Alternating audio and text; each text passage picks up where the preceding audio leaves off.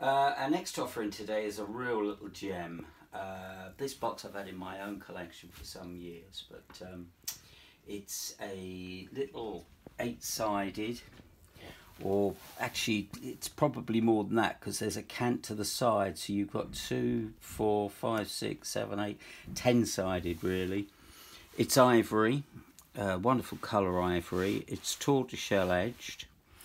There are a couple of tiny little splits, like underneath this silver and tortoiseshell inlay here, between the lock and there, but otherwise it's in really good order. And the nice thing is, got the lovely original knob and inlay to the top. It's got its original floating lid.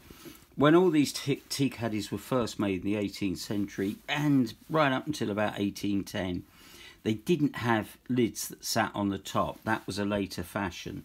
They had these lids, very basic, as you can see, little silver handle, and the idea is it just floated on top of the tea caddy, kind of keeping it compressed.